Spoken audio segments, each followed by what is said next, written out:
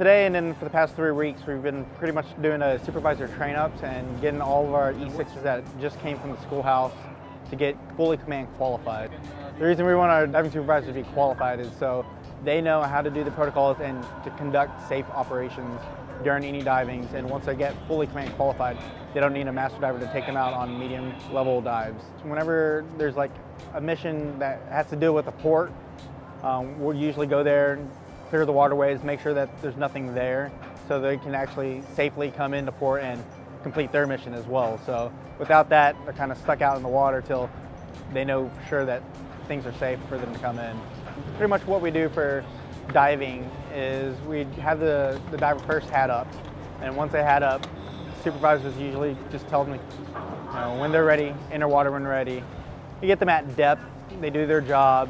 Once they're done with their job, you get them up to 40 feet, and from 40 feet, it would take 1 minute to get up, and then we put them in the chamber.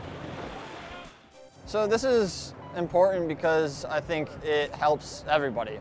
Not just the people who are running the scenario, but it helps us. I mean, it might not seem like we're doing a lot down there because we're kind of just looking at each other, but we're getting the experience, we're running through everything, and we, as lower enlisted, we see everything that goes on. We hear all the verbiage, all the situations, like everything that the supervisor is going through, we also hear it.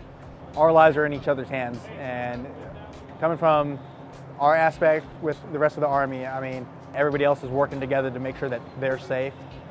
It's a good feeling. Yeah, I mean, it beats everything.